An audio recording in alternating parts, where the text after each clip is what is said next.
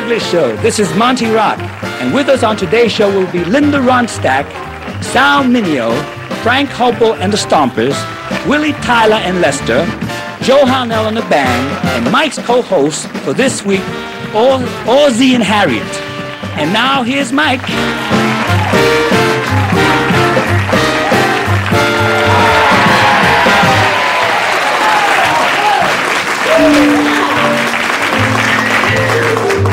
Good to see you. You all look so fresh and nice. Is it an earthquake or simply a shock? Is it that good turtle soup or is it merely the mock? Is it a cocktail, this feeling of joy? Or is what I feel the real McCoy? Is it for all time or simply a lark?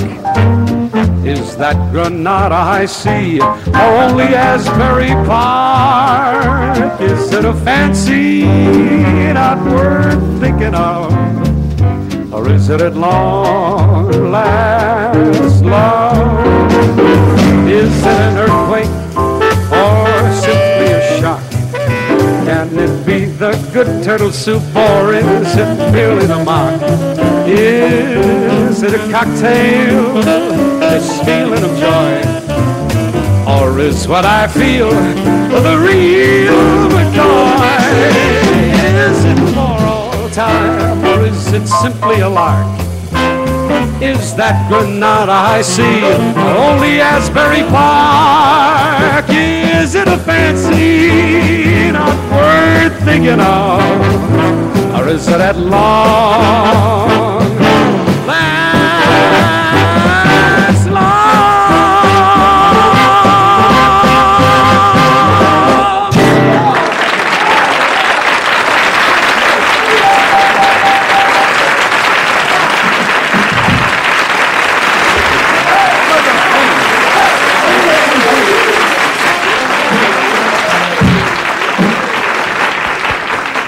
Oh, that cleared up my sinuses for 3 days, that last note.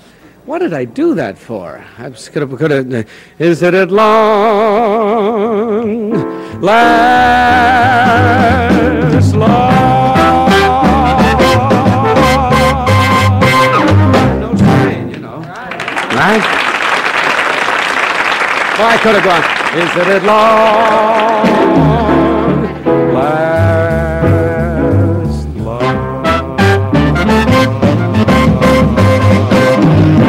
I vote for the last one. I vote. You like nice people and people that are interesting to listen to and to look at. So interesting to look at that they had their own television series for 14 years. And boy, that's some kind of a record. That's going to stand a long time for a comedy series. Here is Ozzie and Harriet Nelson. Welcome.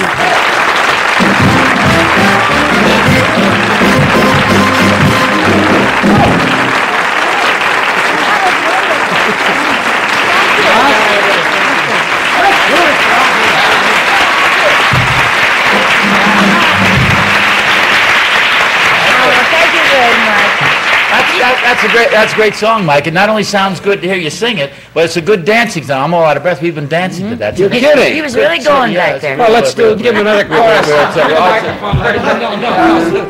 You haven't lived till you've seen Ozzie dance. Oh, well, now I got to see. Come on, Oz.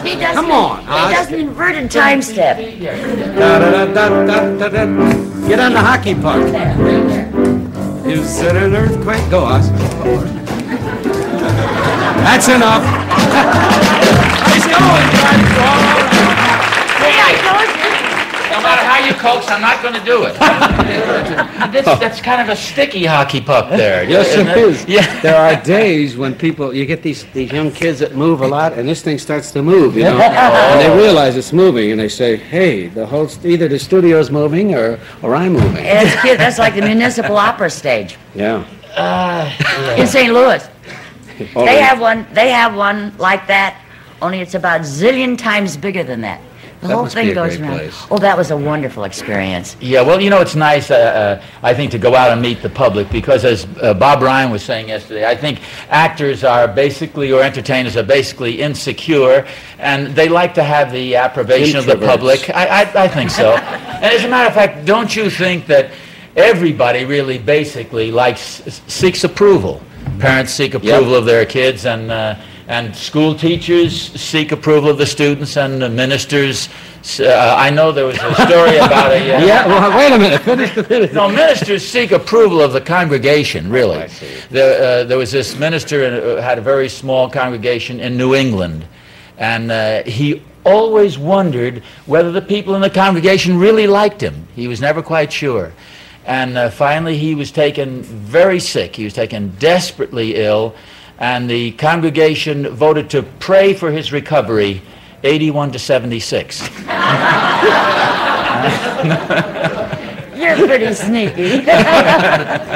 You miss not doing a show? Or did I ask you that? A regular show? No, Yeah. because we've been having so much fun doing all kinds of things. Like this summer, we were talking to the Municipal Opera. We were out in St. Louis, and that's been going for 51 years. And it's an extraordinary engagement. How It large a seats- house is it? Well, it isn't really a house. It's Well, I mean, what outdoors, does and it it seats seat? 12,000 people. Would That's a you lot of believe people. it? That's a lot of people. And that's quite an experience. Just to, it takes you 2 days to walk across the stage. It had 50-piece orchestra, and we did State Fair, and it had been a motion picture several times, but it has never been done on the stage before. And they have about 30 singing young people in their chorus. They recruit them from college music majors. Isn't the enthusiasm of those young kids it's just great. breaking into the business? You can't imagine what that's like. Right, Being and- around them, it and just the rubs off, dancers- doesn't it? Indeed, Right. it does. And they had a 100-piece marching band came down the Oh, aisles. that was an exciting experience. 100 Oh, pieces? Yes. in the first place, this stage has 250-year-old oak trees growing right up out of the stage. Oh, that's And they had this farm set. There was a barnyard, 2 great big barns, full-size barns, and the farmhouse with the kitchen and the whole thing. And we brought a car on stage, and the center of the stage revolves, goes around, and it took the whole truck and everything. And all of a sudden, it changed from the farmhouse scene. The lights dimmed, and this revolving stage ran around, and they just kept the spot on the car. And as the lights came up, a whole state fair moved in on stage.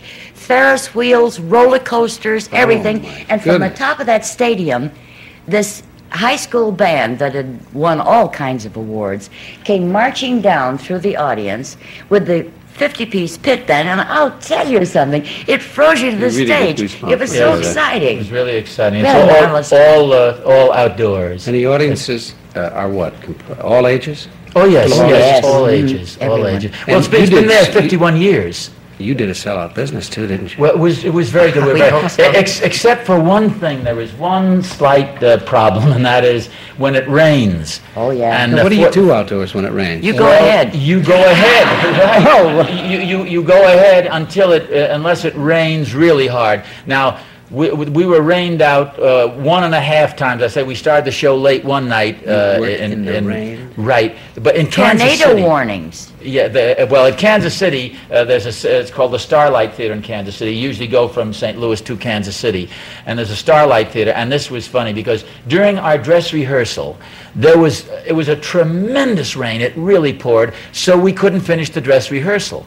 And so we were going to go on, and this is a pretty complicated production to do without a dress rehearsal, to just sit down and talk about yes. it. So then opening night, it really started to rain, and there were tornado warnings. How many people were there? Were So- there a lot of people there? Yeah, there were Yes, about, they it- sit there with that- umbrellas. Right, that holds It's about amazing. 7,000 people, and I guess about maybe 5,000 or 6,000 turned up in the rain with their umbrellas. So they figured, well, if it's a light sprinkle, we'll go on as long as we can. And the dancers were warned to be careful and not fall down. And we were doing this little number out on an island. Right by the edge of by the apron of the stage, and we were standing out there, and I had my arm around Harriet. And first of all, somebody was supposed to bring a little set out, a couple of chairs. We were supposed to sit down there on a table. We were supposed to sit down there and talk, and then sing the song. And they forgot either that, or maybe the stagehand said, "I'm not going to go out in the rain." I don't know. But we got out there, and it wasn't there. So we were supposed to sit there reading a newspaper, so I put the newspaper over Harriet's head, and we were singing a romantic song. and I was standing out there, my arm around her, and it is raining. Now, lightning and What were thunder. you thinking? What were you thinking? I thought, the what am I light- doing? I wish I were home. What do I need Yeah, this I said, here are these two folks, they're grandparents. Here we are in Kansas City in a storm, and we're standing, and I Singing a love song. Right. I don't forget that. And I got to laughing so. And Harriet said later, "What are you?" And it's funny. You've often heard people say, "This reminds me of a story," but this did remind me of a story. I know you know Ross Martin. He's been Yes, producer? Yeah, wonderful. No, Used to be an actor. Oh, the you actor. know? Yeah, Wild Wild West. Well, that's right. Very talented man. And I had heard Ross tells this story, and this is what I thought of when I was standing out there. He tells a story of this old man in Vienna who was doing an act where he dove off the top of a high ladder. And that was the finish of the whole little affair that they had down there, like a carnival. And this old man was standing up on the top of the ladder, and he climbed up slowly and slowly. And it was a windy, cold day, and he stood up there, and he looked down, and he said, "Isn't this an awful way for an old man to make a living?" Wait a minute, repeat that line. Ozzie, we're just moving the boom in over you. All right. He said, he was standing up, the old man climbed up on the top of this ladder, and he looked down at the people, and he said, "Isn't this a dreadful way for an old man to make a living?" He said, "Here I am, 75 years of age. I'm going to dive off into this little tank, 90 feet down there, and I'll probably kill myself. But you paid your money to come in here. If that's what you want, I'll kill myself." He said, "How would you like your old grandfather to make his living in this dreadful fashion?" And the tears were streaming down the old man's face. And he said, "Is that what you want? I'll kill myself. That's what you want, isn't it? For this poor old man to kill himself?" And they said, "No, no, old man. Climb down. Please don't climb down, old man." And he said, "Thank you. My next show is at 5 o'clock.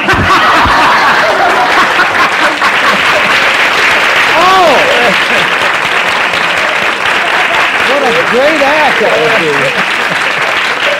Oh, that's marvelous. My next show. Oh, you did a song in that show. Didn't he sing to a He hog? did. He sang a wonderful song. We call it the hog song. You know, in State Fair, Melissa and Abel Frake, this farm couple, his whole life is involved around Blue Boy, this hog that he has raised to get the championship. And that's the ambition of his life. And he's so involved with this hog. We that rehearsed it the this song morning. was about that. But we have to Yes, do it now, yes. but we need everybody's help. Yours too, Harriet. Oh, Yes, We have to we're get going to this- move a little we have to furniture. move I'm this good up. at this. Okay? I'm the Yes. furniture mover. Now, I don't think you need me, actually, 1, 2, Mike. 3, Yeah, you can handle it fine. Yeah, fine. That's it. Easy, Harriet. Whoops. Yeah. Come on, turn. Yeah, all right, that's it, Mike. That's right. good. This. Yeah, that's right. Okay, that's it. That's fine. That's it. Oh, good. You get the thing and I'll get this thing. Yes. Fine. That's it, Mike. If you just put this over here. Good? I didn't think we were going to have to do this when we were co-hosts. Pardon me. Okay. Bring him out. Here's the... Is this the right one? or is it out there? Down here. Mike, That's it? Farther back? Too far. A little farther back here. Sorry about this, Harriet. how about that now? Is that it? That get it? More? That's close. Yeah. Good enough for a hog song, right? Now, I tell you what happened, Mike. This is a mock-up of the actual hog that we had. We had a little boy worked in an imitation hog. He climbed into this hog suit. Yeah. And it was and it was kind of embarrassing because it was done so realistically that people would say to us, "How did you ever train that hog so beautifully?" And I was a little embarrassed to tell them that it was a boy inside the hog. But there's no boy inside this hog at all. Okay. Okay. This is out of context. This is a love song to a hog, kind of a romantic, touching moment. I Okay. sing them all the time. All righty.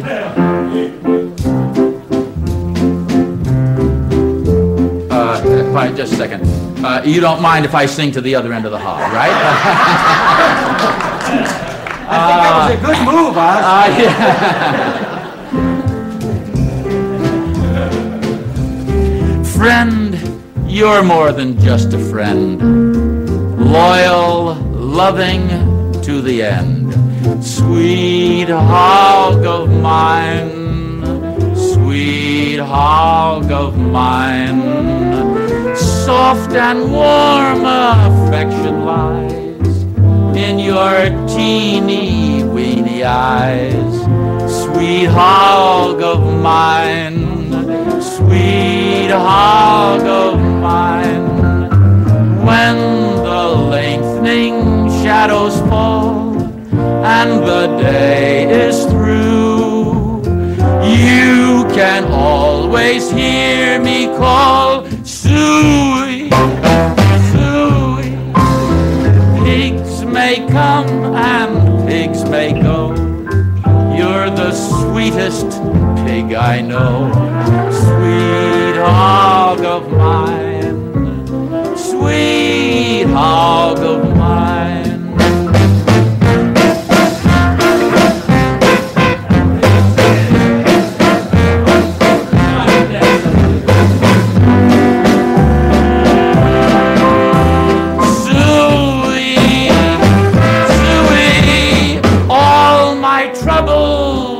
Disappear when you oink oink in my ear. Sweet hog of mine, sweet hog of mine.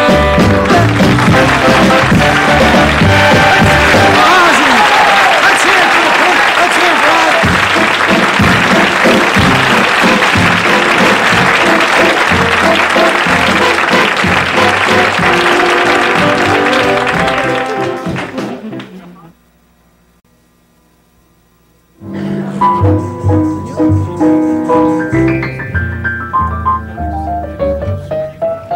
You know, there's a certain sound that I don't care if the person is a music lover or not. When you hear it, you simply must tap your foot, and that's the sound of Dixieland music. Great. We have a group that has retained that old-time music sound and that wonderful flavor. Here's Frank Hubble and the Stompers.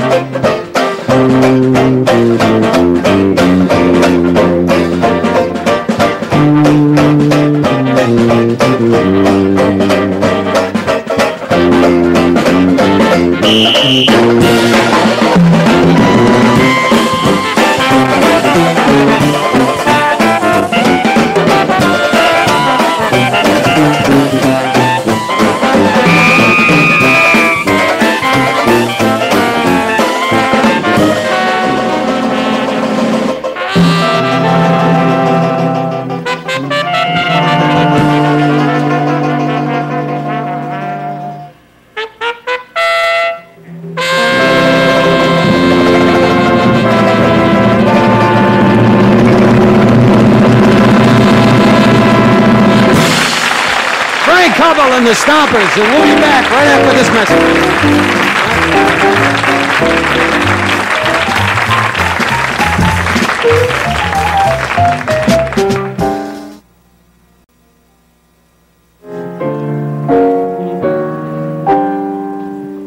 The last time this young man was with us, the audience was so captivated by his performance, and when he sat down with his little friend, I found myself talking and directing questions and things to the little friend, which is kind of spooky. And then I saw the boom man, Harry, I'm sorry, I got to say this, moving your mic back and forth like this, to Willie and then to Lester. That's how good this guy is. Willie, Tyler, and Lester. Welcome him, please.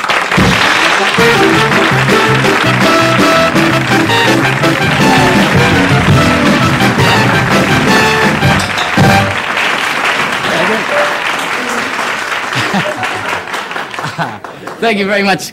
Hello, ladies and gentlemen. Right now, I'd like to introduce my partner, Les. Les. Hey, baby, what's happening? Hey, I wanted to ask you something. You are an astrology nut, right? Yeah, buff. You're an astrology buff.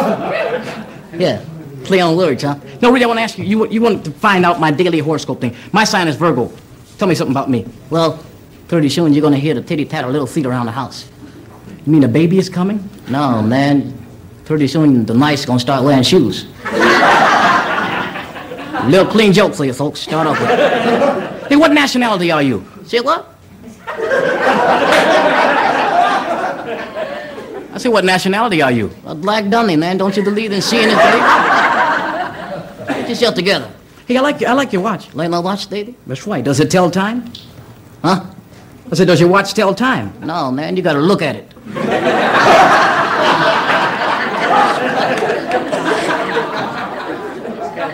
Now, you're shake off, or you going back to the farm. I want to ask you something else. I understand you left home at an early age, right? Yeah. Why did you leave home? Something my father said. Well, what did he say? Get out. Man, I was so poor I had to move out of the slums. You had to move out of the slums? Yeah. Where did you go? The ghetto? Hey, don't laugh, man. This stuff's not funny to you. Oh, I'm sorry. I mean, don't do that, man. If you're nervous, just cry. Okay, would you mind? Yeah, so I got something else. You came from a rough neighborhood, right? Yeah, and then every time I walked down the street, everybody ran. Everybody ran? Yeah, but they never caught me. I was walking down the street one night.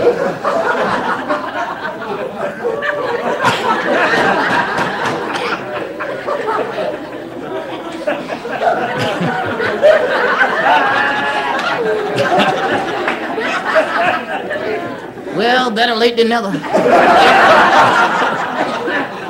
Okay, yeah. Now, go ahead. You forgot what you gonna say? No, you were saying something. No, you had the line. Oh, I was walking down the street the other night, man. This guy ran up behind me and he grabbed me. And what did you do? In no time at all, I had my nose punching away at his fist.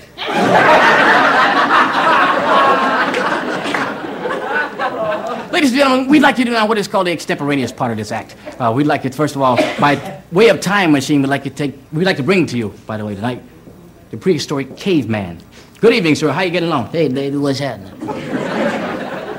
Hey, would you mind telling me something about, what do you do? I mean, like, standing around in the cave all day, what do you do? Oh, man, I watched Milford yesterday, man. He fell into a volcano. Milford fell into a volcano? Yeah, he was really burned up over that. Well, I understand you're going to get a hair transplant, right? Yeah, I'm going to get a hair transplant next week, man. You're getting a hair transplant next week? Yeah. But you've got enough hair on your head. Huh? You've got enough hair on your head. Yeah, man, but don't get something taken off my head and put on my chest. Everybody calling me sissy, Okay, well, one more question before I get rid of you, okay? Yeah, go ahead. Don't say it that way, man. No, one more question, I'll get rid of you, right? Yeah, fine. Now, what are you going to do tonight since television hasn't been invented yet? Well, I shot a wild pig this afternoon, so I guess I'll just sit around in the cave tonight and chew the fat. Silent majority is getting louder. Okay.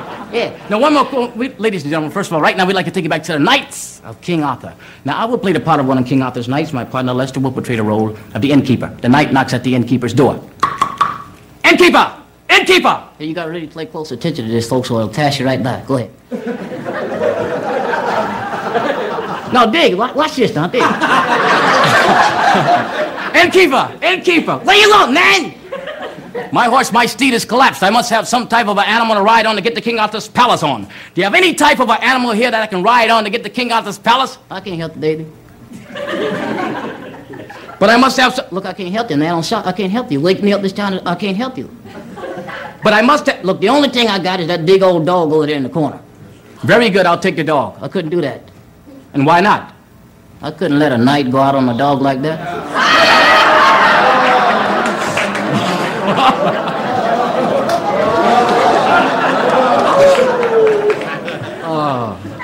Okay, a little orneriness there. Okay, I got one other question for you, and then we're going to get into the song. Yeah. Do you think, bless you.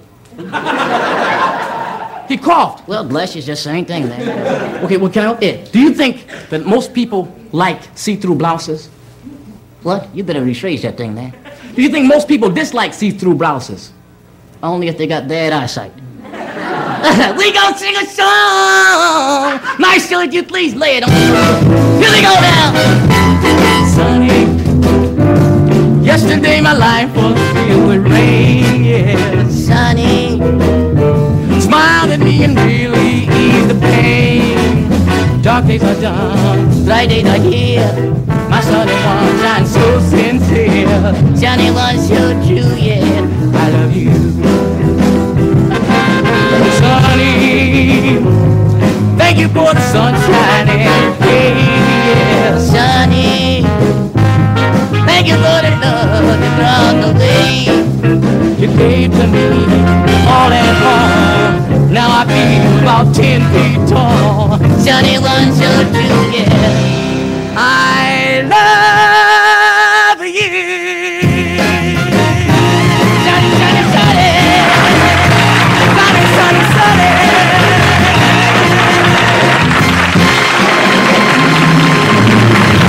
Yeah. How are you? Willie Tyler and Lester.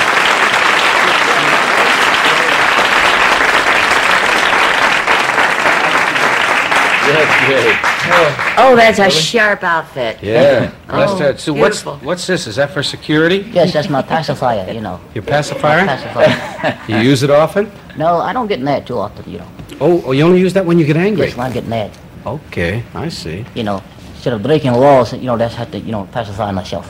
Yeah, I bet you look very innocent when you use this, too. Yes, and Mike, I got a question for you. All right, fine. How does it feel talking to a dummy? I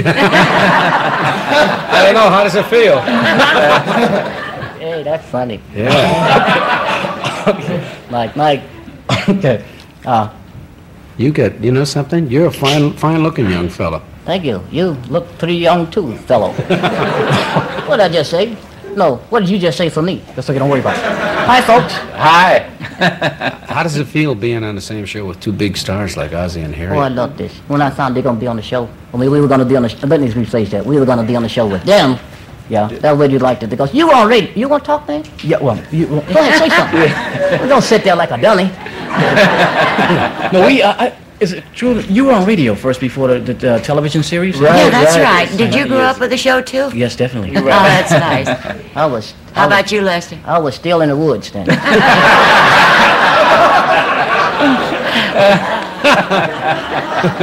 Hey, who does your hair, Lester? Monty Rock does it every now and then. Yeah, he's on the show later. Yes, he does it. Did he work on it today before he came on? Well, he didn't really have time now. He just said, go for yourself, baby. Mm-hmm. That's the way he talks, you know. Go for yourself, baby. Did you tease it? Did I tease it? Yeah. No, I'm very serious with my hair. Oh, I see. Can the people hear out there? I mean, you know, I think maybe I'm Did you hear what he said? I hope you heard that. I said, did you tease it? And he said, no, I'm very serious with my hair. Oh, that's worth repeating. I don't know. Willie, what do you remember most about Mr. and Mrs. Nelson. Actually, I remember, let's see, it's Ricky, I think. And he would say, I don't remember the saying. I don't mess around, boy. Yes, You're right. this is the saying he used to say all the time, and it really stuck with me. And every time I'd listen to the show and see the show on television, I'd always wait for those parts. Well, thank you very much. Thank you. I saw the show too. That's nice. Nice show. I enjoyed Yeah. it. Did you get that outfit from Monty Rock? No, Marty didn't get this. I got this hot. No, show this expression, you know. Yeah. Do you have a special diet for Lester? Yes, what do you call that stuff? What do you call it?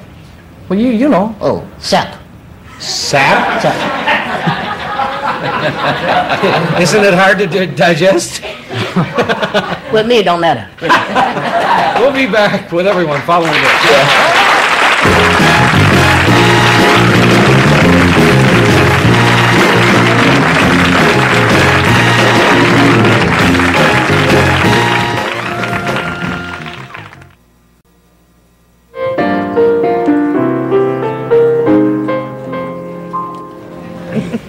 Our next guest is a very interesting young man, and the last time he was with us, I was away for a couple of days. But I know about him. He's made an international name for himself as an actor, and more recently through his play, Fortune in Men's Eyes, as a director. And Ozzie and Harriet, I know that you're both familiar with this young man's work. Yes, we know him. So let's all get together and greet Sal Mineo.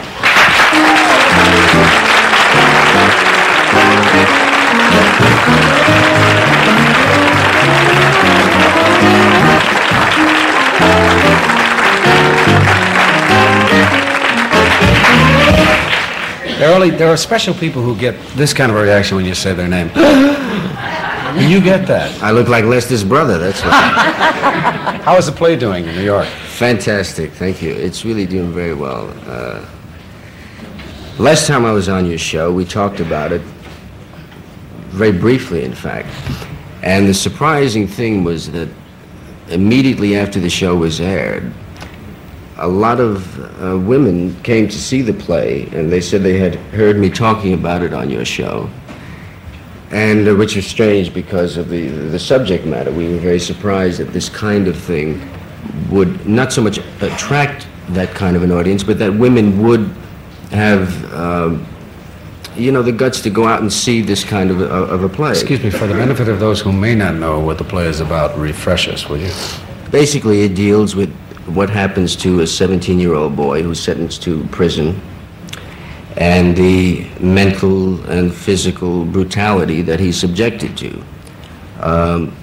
It does go on today, and all of this that you see on stage is an accumulation of factual things that have happened in prison. And it's pretty shocking, frankly. And I was very pleased. There's been a lot of publicity about it. Yeah, about what's going on in prisons. As a result of the play, and I think this is one of the areas that I feel very proud of, is that aside from it being an entertaining show and it being theater, it's caused a lot of people to all of a sudden stand up and say, now wait a minute, is this actually happening in today's prisons? I mean, our kids, kids who are sentenced to very minor, for minor crimes, are exposed to this kind of thing, being sent to prison with men that are hardened criminals. And then the play is making the impact that you thought it would. It's causing that kind of reaction, which is kind of exciting because you can't turn away from it. And when an actor, and a good actor, because you're a very good actor, in fact, all I can think of when I look at this young fellow is the picture you did with Jimmy Dean. Was it Rebel? Rebel Without a Cause. Yeah. You and he were fantastic.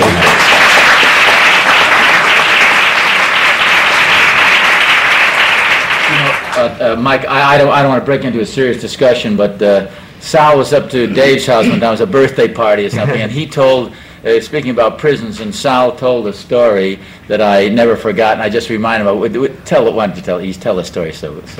Well, strangely enough, when I was ready to do the play, to direct the play, I went to various prisons to, get research, and of course it was very depressing in the beginning. Oh, yes.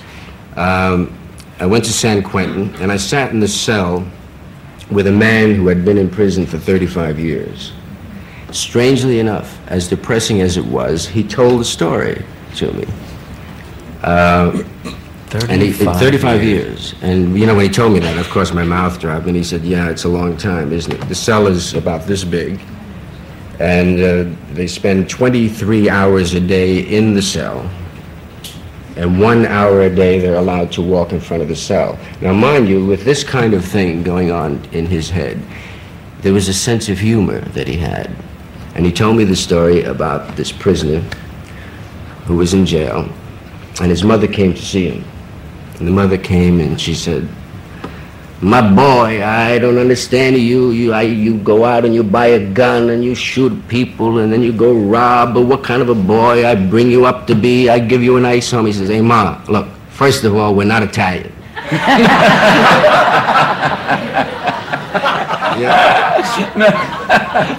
It's a heavy prison sentence. You know, Ozzie and Harriet and I were talking about the generation gap. Do you think it's beginning to break down? Frankly, no. I think it's getting bigger. Somebody referred to it the other day. I can't remember who, as a gulch. Who was it? Grady Nutt. Grady Nutt called it a gulch. Generation gulch. Well, I think I'm very fortunate in a sense that I'm 30 years old. I'm sort of right in between. Oh, you go to camp this year, don't you? You're on the cusp. You're on the ragged edge. Yeah, you're going to fall off. I don't know who's going to send me to one. But no, it's kind of a groovy age because I went through the 50s, you know, that era, which was a whole era in itself, and it's changed completely. So, in a sense, I can still communicate with the young generation, the below 30s, and still can sit and have a conversation with you and your over 30. That's kind of an enviable position, isn't it? Being in that position, I find that no, the gap is much bigger. I think what's happening now is that the younger people have decided, rather than trying to penetrate and trying to make older people understand, they're saying, forget it, it doesn't work. Let's yes them a bit and say, yeah, right, you're hip to us and you like our dancing and you like our music, but you really don't understand a thing. And so it's gotten to be a much wider gap, and yet there's less overt gap. Do you know what I mean? In other words, it's a lot subtler now. We travel with different crowds because I don't feel that. Really? No. I don't understand some of the fashions I'm trying to, you know. But now days I can't walk in and buy clothes like I used to. I don't want to be ridiculously silly to be so up with it, and I don't want to be like day before yesterday either.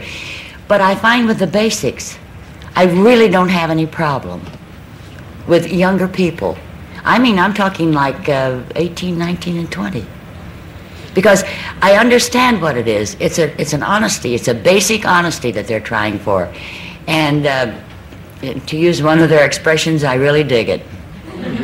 Well, don't you think, too, that it's very easy from the standpoint of people who are quite young to look at the generation that has preceded them, not only this present thing, but when I was a kid, and later on as you move on and your own children look at you, I think it's always easy to see the faults of the generation that's getting a little bit older, and I think that's what makes quarterbacking. No, you know, I think that's what makes progress.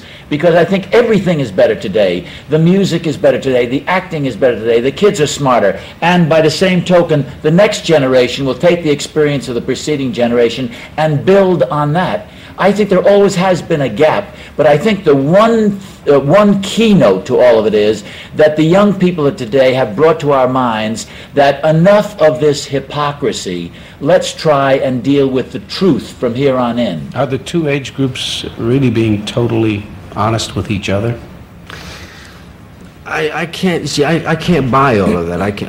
Maybe I do travel in different circles, but the point is, I don't travel in circles. I don't have a particular circle. I don't think the honesty is what the newspapers and magazines make it out to be, what the articles make it out to be.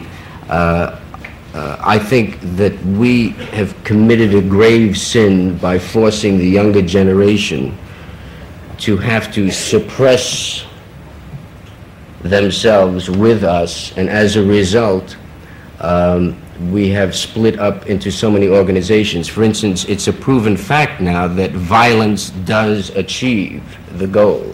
If it weren't But for... it's wrong. I know it's wrong. I am opposed to So violence. wrong. But it's a proven fact that when there is violence, the blacks all of a sudden, because of violence, have suddenly are getting some of their rights in this nation. The Vietnam War, it wasn't the older people. By no way was it the older people who brought it out into the open. It was the younger people who had to go and demonstrate and have their heads kicked in. And now all of a sudden Life magazine will show pictures of the Vietnamese atrocities. But it's the younger people that are doing it, and we're forcing them into doing it in ways that have violent connotations, the demonstrations and all of that. They're the ones that are doing it. We're not out there demonstrating, Well, getting Sal, our you heads know, kicked. when you say atrocities, you know that there are atrocities being perpetrated upon our servicemen, too. You know about that, don't you? In any, of course, You know we that, should you not know be that small there. children throw grenades into groups of our soldiers. Exactly, but war breeds war. Hate breeds hate. And what they've been trying to say is that it's not a matter of who is getting killed or who's killing who. The fact is we are killing each other. What difference does it make?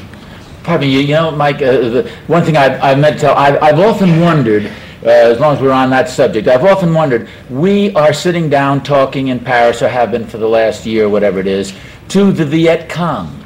Now, the way the war can end is if Russia stops furnishing supplies to North Vietnamese, the war will stop within 3 months. I wonder why, since we have a quid pro quo that we could relate to Russia with, why aren't we talking to Russia? Because if that were stopped, I don't know why we're talking to the Viet Cong. We're never going to get anywhere there. But if we talk to Russia and Russia stops supplying the Viet Cong, the war has to die of its own weight. It has to fall apart. You've talked to a lot of people on your show about it. Has anybody ever espoused such a thought? Not that I can recall. We're coming right back. Sal Mineo, everybody.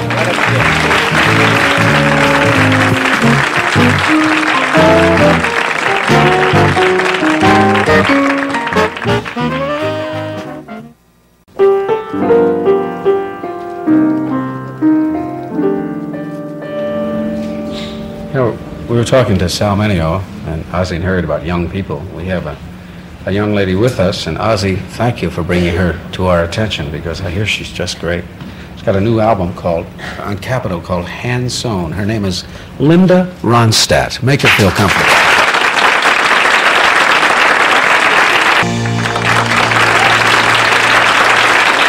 It's Linda Ronstadt. We'll be back as soon as we get some shoes on.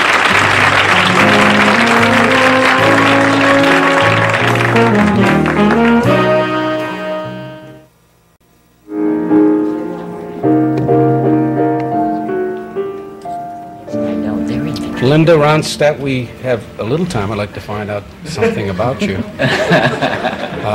Where you're from and so forth. I'm from Tucson, Arizona. Tucson, Arizona? Pardon, Mike, I love the way you make your guests feel at home. Oh, yes, I don't look at you. I'll tell you something interesting. I said to Linda, it looks like you might be having a little toenail problem. It looks like iodine. She said, no, that's just shoe polish for my boots. How old are you? 23. You're kidding. No, not. But you look like a teenager. Does that bother you? Did you look so young? It's bothering me. And he hasn't even got his shoes off. Oh, yes, I do. Are you married, Linda? We don't have hard work. Do you want to get married? Not particularly. Why not? Usually, Have any ideas? Seriously, no, but usually girls at that age, they call that the frantic age when they're not married. 23, 24, really. Well, I think they do it out of loneliness mostly, you know. You're not lonely. Yes, I am. Are you? But I think that's kind of a poor reason to get married. What kind of a boy, if you wanted to get married, what kind of a boy would you want? What kind of a husband would you want? Barefoot?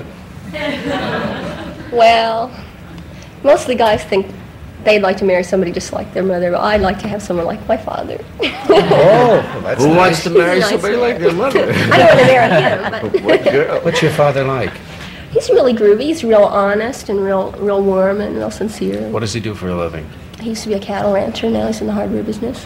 My father was the cowboy. You make your home right in Phoenix or out on the outside? No, Tucson. Oh, Tucson, I'm sorry, Tucson.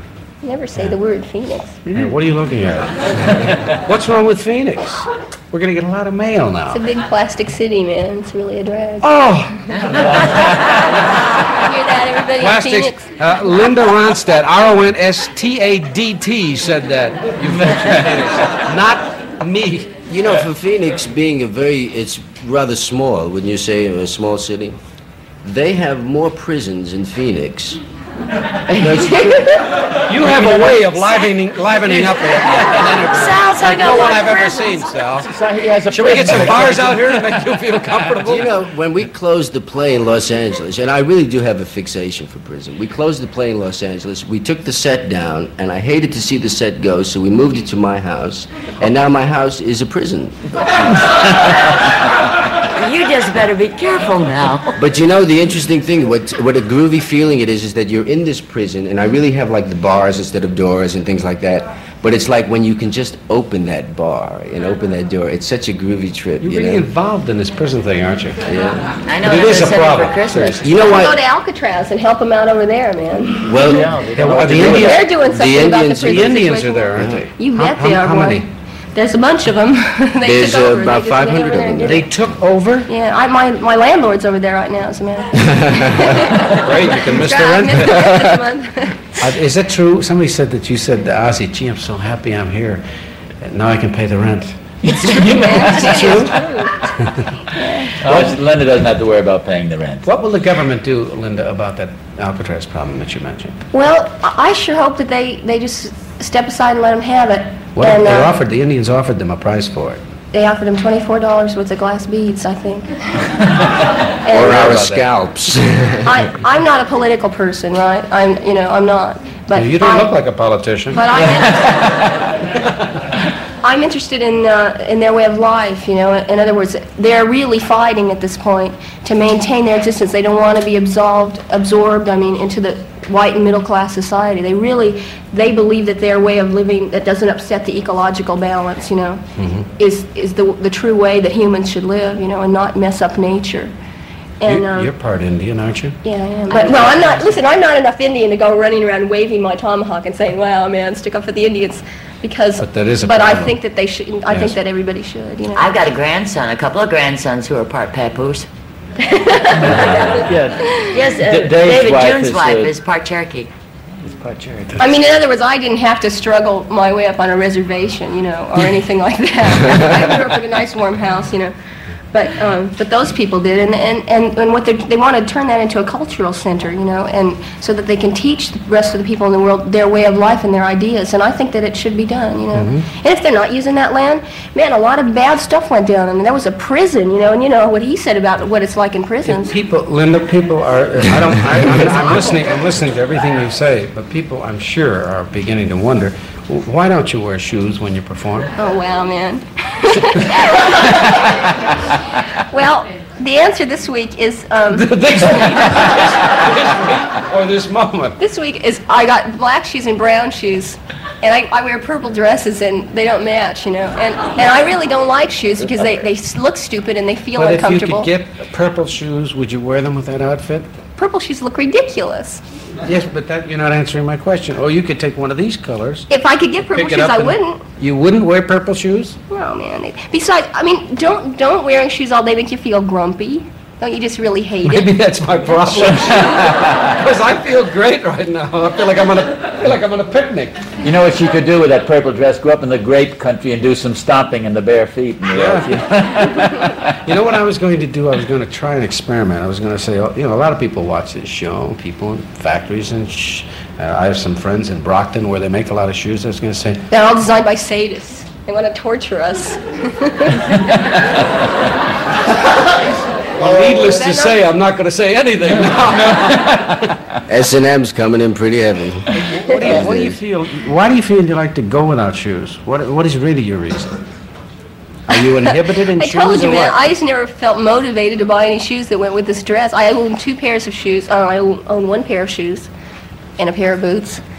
And I wear those with my jeans, you know, except in the summertime when I don't wear shoes because I don't need them. And Well, look, woman. Why don't you sing another song for me so we can pay our rent? okay. Linda Ronstadt.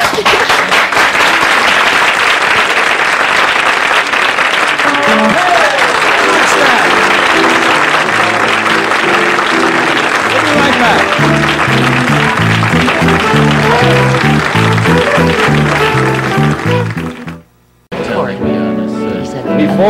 Before we go on, Ozzie and Harriet, I want you to know that the function of a co-host is to conduct interviews and help me conduct interviews with other guests, you know.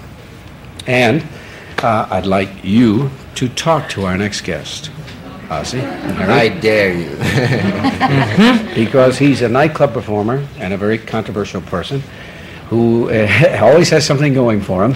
In fact, he's the only thing predictable about him is that he is unpredictable. And you want me to interview him? Yes. Yes. Ladies and gentlemen, here is Monty Rock.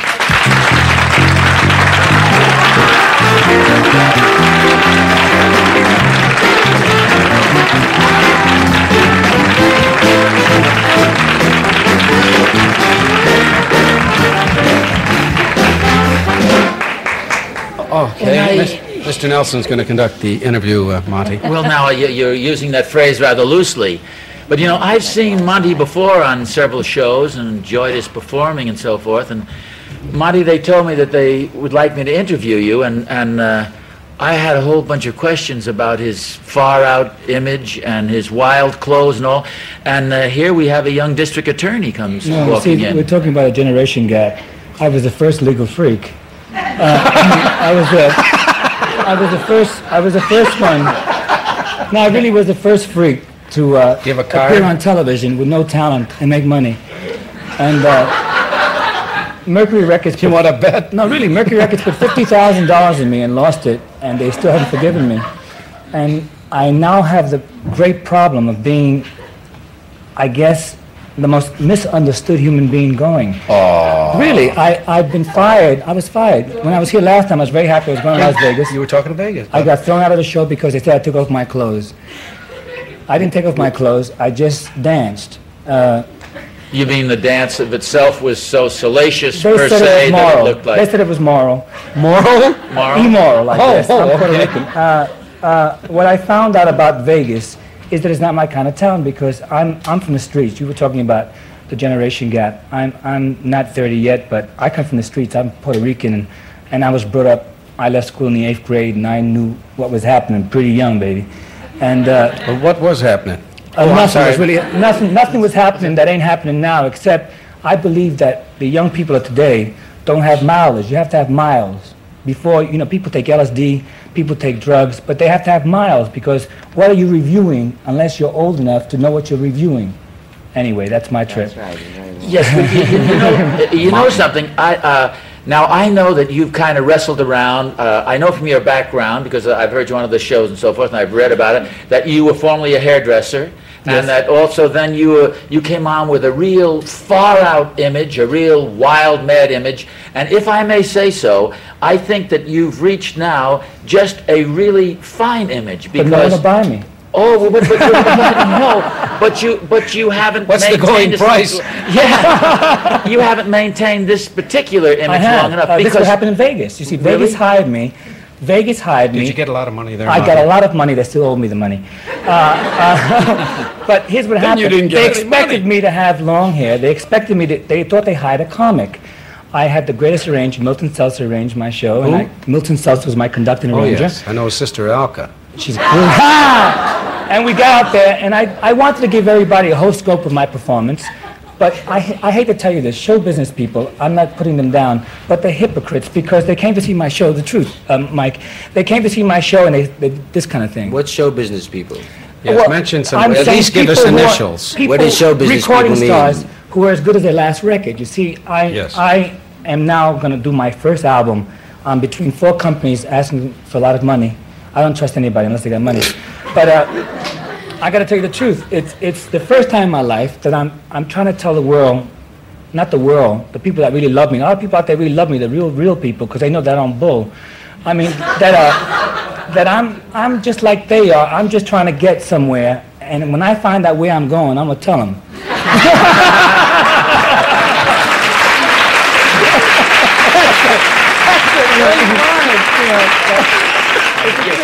Yeah, but You realize you're laughing at your own material, Monty? I hate it. No, Monty, the only thing you said a moment ago, the only thing that's nobody's calling you, right, for work. And yet, they tell me that when they try to reach you, that you don't have a phone. I don't believe in phones.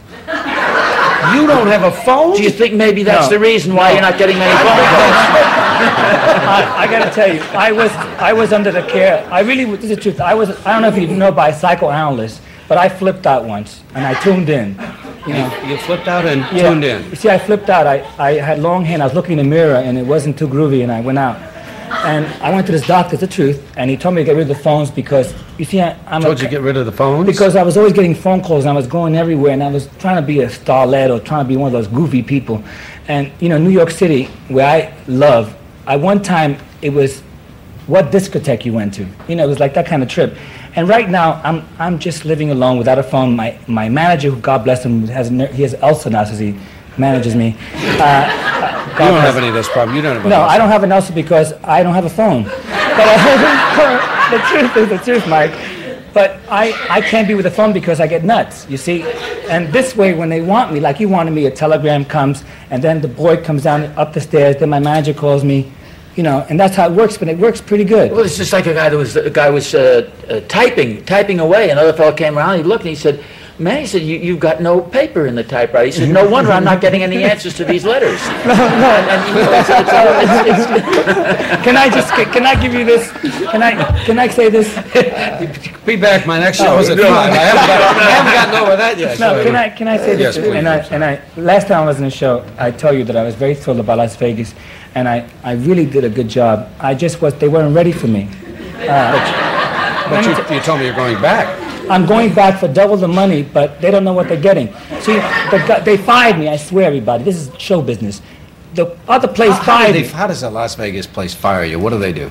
They came to me and said to me... Who came? A couple of people?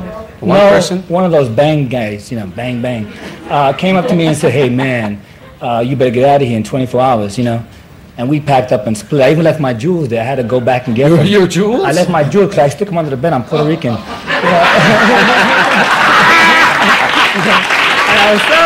Where do you put your money? Do you keep your money on? I shouldn't say that. No, my money's handled by a company that I own. But the truth, they fired me. They fired me, and another hotel wanted to hire the act that they fired.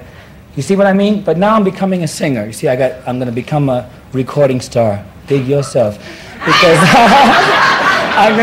my name of my album is called Whoever Wants to Hire Me. It's called without a phone. No, Monty Rock sings, man. Is that Seltzer fellow going to do the arrangements on the album? Listen, I trust him. He's a great conductor because without him, I would still be Monty Rock, whatever I was. And he's a groovy guy because he taught me to do the meter. You see, I have no meter. I can't even read. You see, I've read the names on the show. Yeah. I got a Puerto Rican accent. I'm trying to know how to speak English and be like the rest of the fools, phonies, Yeah. Speaking of the meter, they want to drop a couple of quarters in the coin machine. So we'll be right back after the commercial. Okay, Mike? Oh, fine. Fine. I'll see you right back.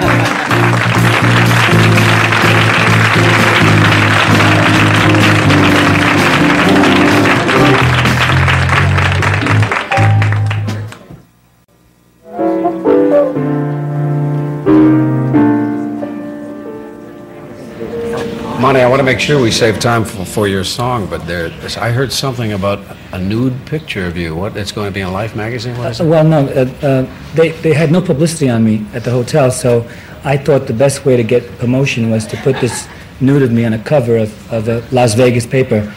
And the hotel, being so moral, they took the newspaper out and all the girls are ready to serve you with their things hanging out.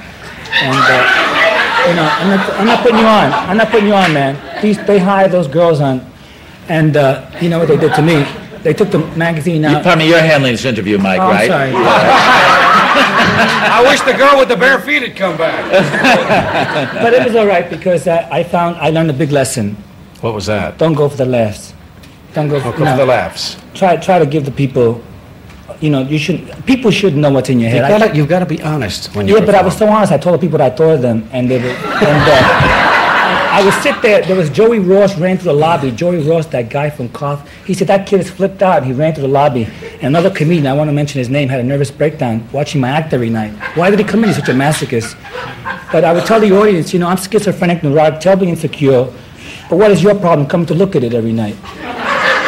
Right. Don't you think, though, Monty, if you are heckled, and everybody who's ever performed gets heckled, don't you think sometimes if the answer to the heckling can be something that sort of draws the person to you rather than puts down the other person? Yeah, but I'm from the streets. I have to say,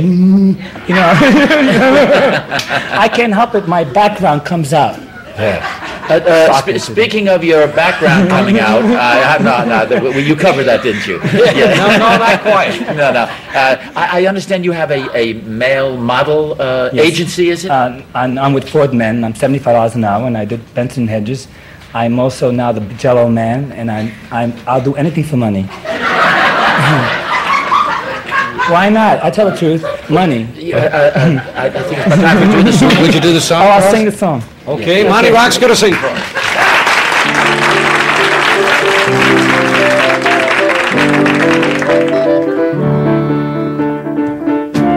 I walk the lonely streets, I watch the people passing by. I used to smile and say hello, yes, I was such a happy guy. Then you happen, girl, this feeling that possesses me. No, I can't fool myself, I guess it all just had to be. I can't see nobody, baby, my eyes can't see nobody else. My eyes can only look at you. I used to have a brain, I used to think of many things. I'd watch the falling rain and listen to the sweet birds sing.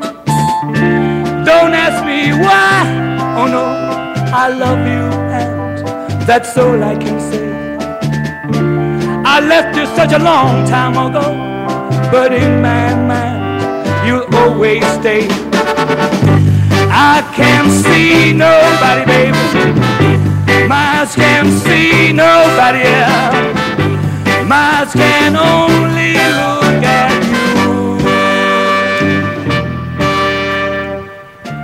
Every single word you hear, girl, is coming from this heart of mine. I've never felt like this before, a love like yours, so young and fine. Don't ask me why, oh no, I love you and that's all I can say. I left you such a long time ago, but in my mind you always stay. I can't see nobody, baby, my eyes can't see nobody else. My eyes can only look at you. I can't see nobody, baby, my eyes can't see nobody else. My eyes can only look at you.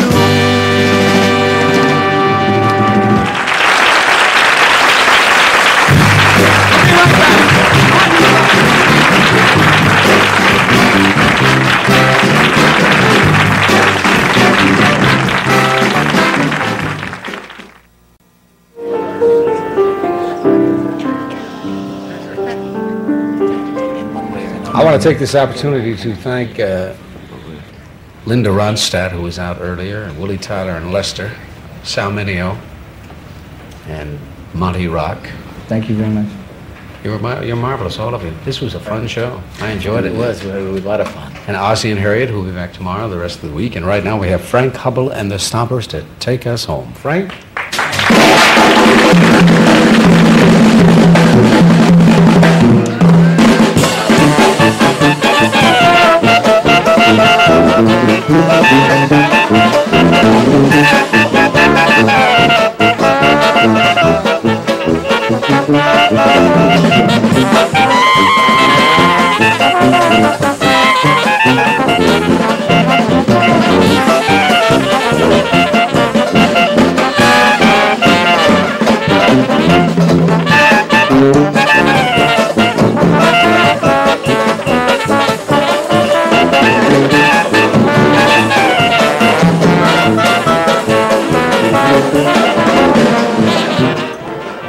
Transportation and other considerations for the Mike Douglas Show provided by National Airlines. When you think of Florida, think of National Airlines. We turned Florida into an airline. Transportation provided by Chevrolet, featuring the Impala Sports Sedan. Luxury and performance in a big car. Get on the move with the big one of the Chevrolet 70s, Impala. Guests of the Mike Douglas Show stay at Philadelphia's Warwick Hotel.